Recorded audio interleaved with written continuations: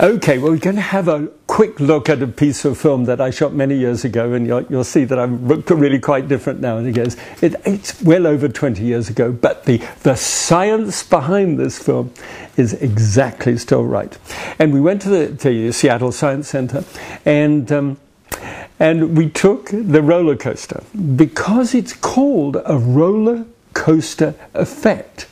And I can't tell you how nervous I was at this. When you're my age, you can say that you're a wimp. It doesn't really matter.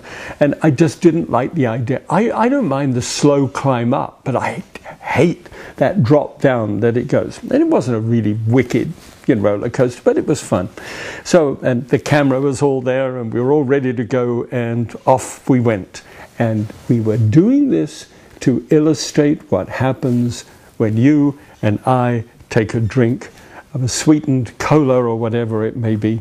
We just get too much sugar in our system. Something goes wrong. Have a look.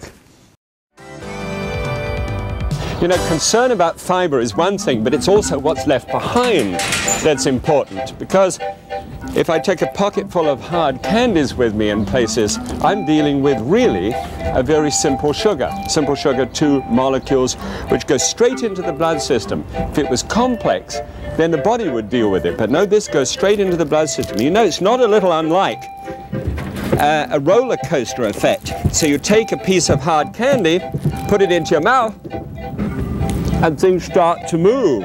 And almost immediately, the sugar is starting to enter into your blood system, and you feel a pleasant sense of change.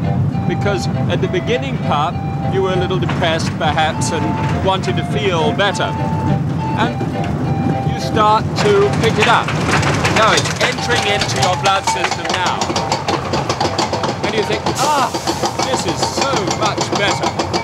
Real sense of having made some personal change in your circumstances, that you were going to be better.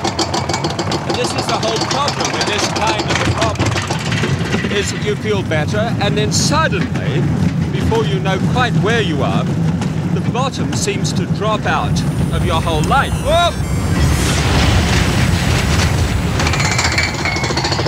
It's not a pleasant experience, no matter which way you look at it. In fact, like looking at it this way here, I don't care for it. So, basic human nutrition does require some personal study, and the decision not to keep on forcing yourself to receive shots in the arm,